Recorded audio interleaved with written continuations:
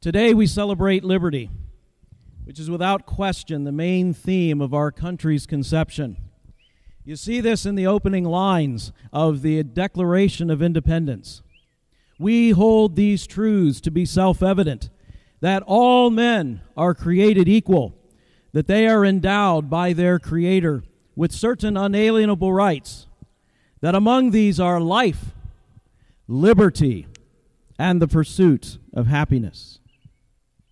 After winning independence from England, the United States Constitution was composed, and it begins with this preamble: "We, the people of the United States, in order to form a more perfect union, establish justice, ensure domestic tranquility, provide for the common defense, promote the general welfare, and secure the blessings of liberty to ourselves and our posterity, do ordain and establish this Constitution for the United States of America."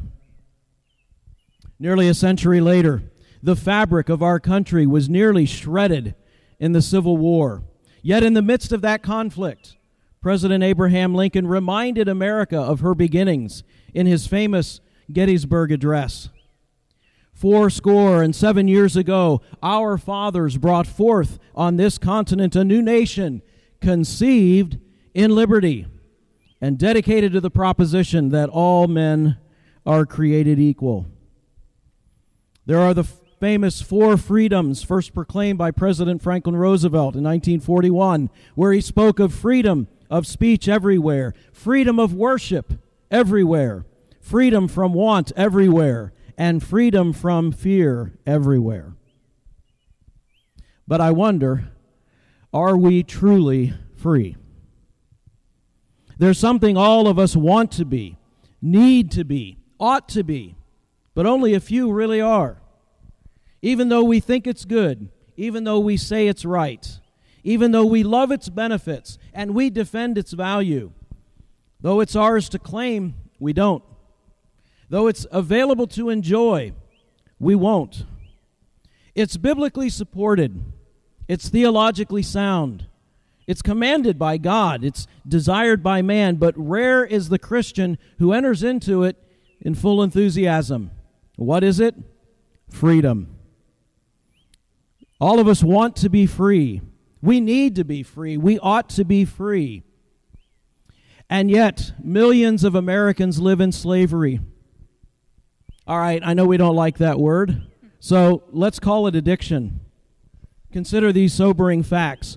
14.5 million Americans today, age 12 and older, are alcoholics.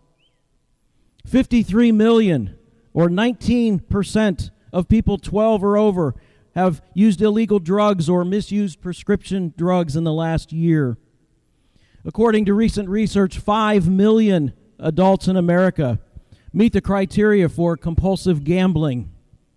40 million Americans regularly visit porn sites on the internet. Addictions come in all shapes and sizes. And it seems like most people have at least one, sometimes more than one. So why are so few free? Experts will try to identify environmental factors, hereditary issues, physiological, psychological, emotional reasons, but the Bible states that the problem is spiritual. Jesus said in John 8:34, "Everyone who sins is a slave to sin." And how many people sin? All of us. All have sinned and fall short of the glory of God. Say, yeah, but that doesn't apply to Christians, right? Well, how many Christians do you know that would characterize their living as in liberty? That they are truly free? Would you include yourself in that number?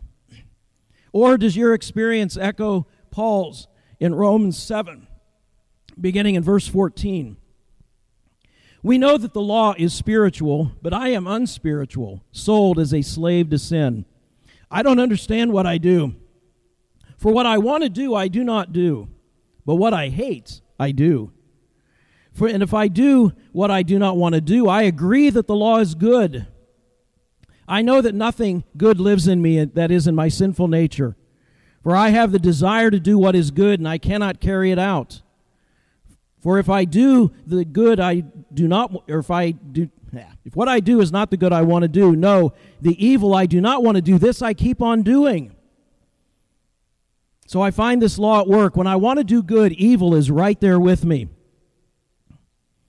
So I find that in my inner being I delight in God's law, but I see another law at work for the members of my body, waging war against the law of my mind. Thank you.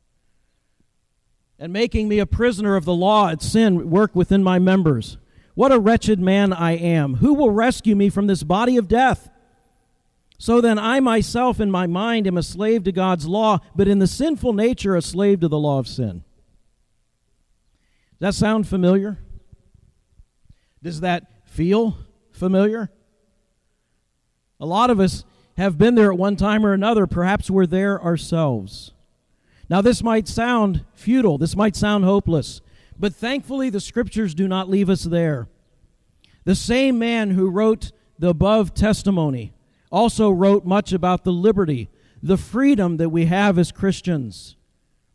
And among Paul's writings, indeed of all the books of the Bible, none addresses the topic of freedom more than his letter to the Galatians. It's a letter that is sometimes called the Magna Carta of Christian liberty. The word liberty appears in different forms about 10 times in that brief letter to the Galatians. This morning I'd like to focus on Galatians chapter 5. The theme is set in verse 1 when it says, "It is for freedom that Christ has set us free." And then we see it bookended in verse 13, "You, my brothers, were called to be free." And in the verses in between, Paul tells us how to live in freedom, how to avoid the traps that can steal our liberty if we're not careful. Paul addresses first the extreme of legalism. And he says in Christ we have freedom from the slavery of legalism. He says, "It is for freedom that Christ has set us free. Stand firm then, and do not let yourselves be burdened again by a yoke of slavery. Mark my words. I, Paul, tell you that if you let yourselves be circumcised, Christ will be of no value to you at all. Again, I declare to every man who lets himself be circumcised, he is obligated to obey the whole law. You who are trying to be justified by law have been alienated from Christ. You are fallen away from grace. But by faith we eagerly await, through the Spirit, the righteousness for which we have hope. For in Christ Jesus neither circumcision nor uncircumcision has any value. The only thing that counts is faith, expressing itself through love." Thank you. Paul warns the Galatians, you are free in Christ. Don't be bound and enslaved by legalism. You know, in this context, there were Jews who were really pushing circumcision. They're saying it's nice you believe in Christ, but if you really want to be God's children, you must be circumcised as well. And really what this points to is a common division that we always see between religion that tells us what we need to do and Christianity, which tells us what has already been done. Religion says do. Christianity says done. When Christ died on the cross, he said, "It is finished." The work is done. And we can't add anything to that. Paul makes it very clear in verse 4, there's no mixing of the two. The New Century Version reads, if you try to be made right with God through the law, your life with Christ is over. You've left God's grace. But instead, we live by grace through faith. Paul says in Ephesians 2, 8 and 9, it is by grace you've been saved through faith, not of yourselves, not of works. Nothing we can do can put us right with God. Most of us, if not all, would agree that that's true when it comes to our salvation. We cannot work our way to heaven. Nothing we can do can save us. But what about the way we live our lives after salvation? I really think that's where we see legalism most in the church today. Legalism believes that every act, every habit, every type of behavior is either black or white. Legalism lives by rules rather than by the Spirit.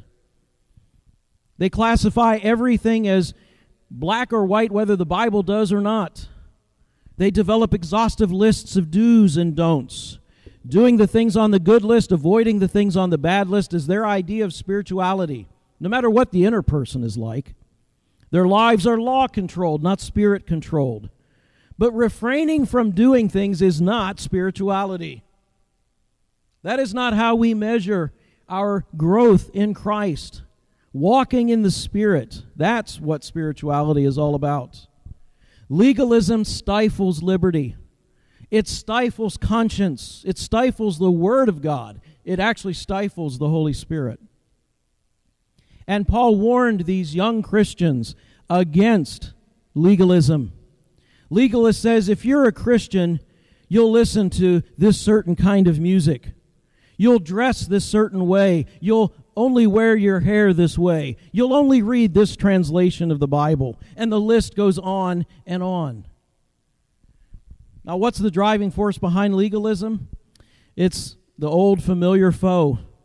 Legalism is an attitude that is primarily based on pride. It's an obsessive conformity to an artificial standard for the purpose of exalting oneself. It's really all about me, not even about God.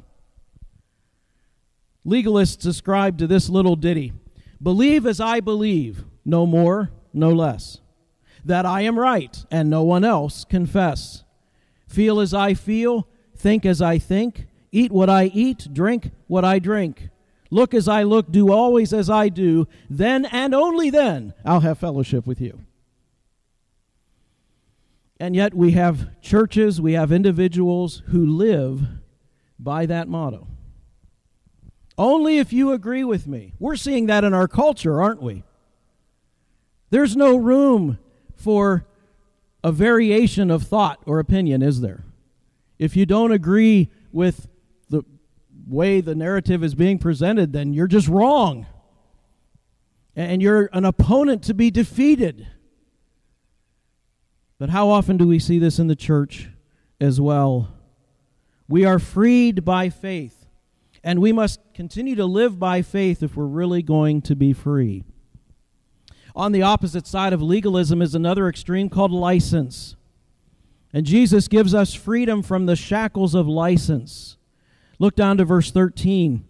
You, my brothers, were called to be free, but do not use your freedom to indulge the sinful nature. That's the other extreme we can go to. Oh, I'm free from the law. Some have reworded that old hymn, free from the law, oh happy condition, sin all I want and still have permission. That's not how it was written. And that's not the truth of God's Word. Again, I like another version of this. The contemporary English reads, so don't use your freedom as an excuse to do whatever you want. That hits close to home, doesn't it? I'm free, I'm forgiven, so I can indulge. Paul says, no, watch out. That's a trap. You can be just as easily enslaved and shackled by license to sin as you can legalism. John Stott writes, Christian freedom is freedom from sin, not freedom to sin. It's an unrestricted liberty of approach to God as His children, not an unrestricted liberty to wallow in our own selfishness. Now, let's admit it. Sin's enjoyable, right? Otherwise, it wouldn't be tempting. You ever notice how all the food that's bad for you tastes really good? And all that stuff that's supposed to be so good for you, you can't hardly stand it? I don't think that's coincidence. But also, we have to admit that while sin is enjoyable, it's also enslaving. We just have an addictive personality. It's just part of our fallen nature. And we can become just as miserable as Paul described himself in Romans 7. He said, I can't help it. I've tried so many times to kick that habit, and I keep falling back into it again. Doesn't that sound like Romans 7? He ends the chapter, what a wretched man I am. Who will rescue me from this body of death? And there are people all over our nation today, this land of liberty, that are saying just that. Rescue me. Help me. I can't help myself. And yet Paul goes right on to answer his own question. Thanks be to God through Jesus Christ our Lord. There really is victory in Jesus. There really is freedom and liberty in Jesus Christ. Into the very next chapter, and remember when Paul wrote Romans and any of his letters, they didn't have chapters and verses. The flow continues. Therefore, there is now no condemnation for those who are in Christ Jesus, because through Christ Jesus, the law of the Spirit of life set me free from the law of sin and death. We have freedom. Freedom from what? The law of sin and death. The very things Paul was writing about in Romans 7. And how is that achieved? Through the Spirit. The Holy Spirit of God who lives within every believer. And the rest of Romans 8 speaks of life in the Spirit, life of freedom, life of liberty. We read in 2 Peter 1:3, His divine power has given us everything we need for life and godliness. Did you catch that? Everything we need. We have at our disposal. That tells me that the Christian can never say, I can't help it. We can never use the excuse, oh, I can't help myself. The Bible says you can, through the power of the Holy Spirit who lives within you. We can be free. You say, well, how do I do that practically speaking? At the risk of sounding overly simplistic, I say the key is to accept responsibility for your actions and addictions. Reject this modern mantra that says you're a victim, you can't help it, you have a disease. What I've discovered about habits is that bad habits are made by decisions. We make choices, and choices become habits. You know how you break habits? The very same way. It's the choices we make. We fall into bad habits by making bad choices. You break bad habits by making good choices. And I believe it's very important if you're going to try to kick an addiction, a habit, you need to replace it with something good. That's something the New Testament teaches over and over. So take responsibility. And in the power of the Spirit of God, say, I am going to make the right choice. Now, I'm not saying that we don't need help. We don't need support. I'm not saying we may not need medical assistance. If it's there, use it. But quit using the excuse that you're a victim. You are not. You are a victor in Jesus Christ. We have the victory in Him, and the Spirit of God living in us gives us everything we need for life and godliness. We can live in freedom. The only one who can overcome the power of sin is the Holy Spirit, but the good news is He lives within you, and He gives you that ability. Now, most often, freedom is spoken in terms of freedom from certain things. We've been talking about that. Freedom from legalism, freedom from license to sin. But I want to conclude with the freedom for serving one another in love. Remember, verse 1 says, it is for freedom that Christ has set us free. Another translation says, Christ has freed us so that we may enjoy the benefits of freedom. It's for freedom that Christ has set us free. You mean we're supposed to enjoy the Christian life? That doesn't sound right. Well, of course we are. Jesus said, I have come that we may have life, that we may have it more abundantly. He said, if you abide in my word, you are truly my disciples, then you will know the truth, and the truth will make you free. Where the Spirit of the Lord is, there is liberty. Obviously, this idea of freedom and liberty is quite important to God. So how do we keep ourselves from the extremes of legalism on one side and license on the other? The answer is given to us here in verses 6 and 13. Love.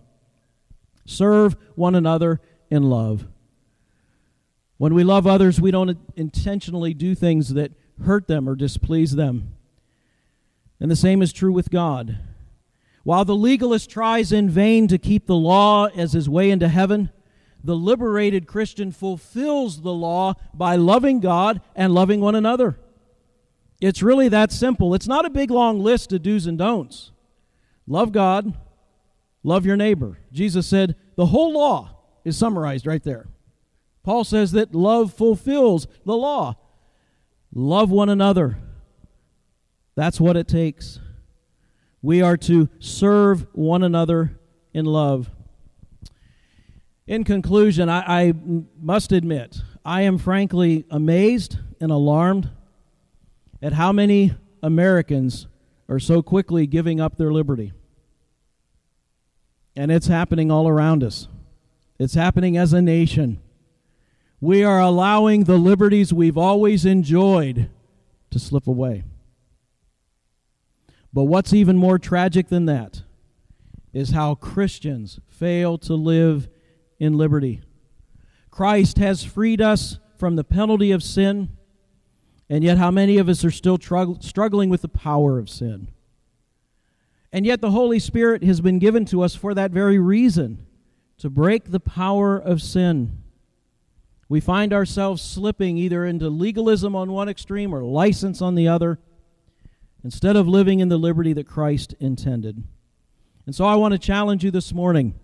Let us commit ourselves to the defense of liberty, not only as Americans, but as Christians.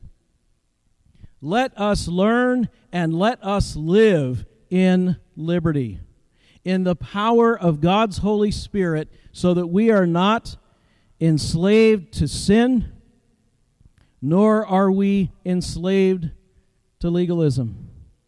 We live in love. We live in liberty. Let us live in the freedom for which Christ set us free. Would you bow with me? Heavenly Father, once again, we thank you for the liberty we have in Jesus Christ. Not only as a guarantee that one day we will live with you in eternity, but freedom right here and now. Freedom from sin, freedom to serve, freedom to love, freedom to live life abundantly, even as you have promised. So I pray that as Americans and as Christians, we would fully appreciate this gift of liberty we've been given. May we live in it. May we love others and love you and show what freedom is really all about. We pray this in Jesus' name. Amen.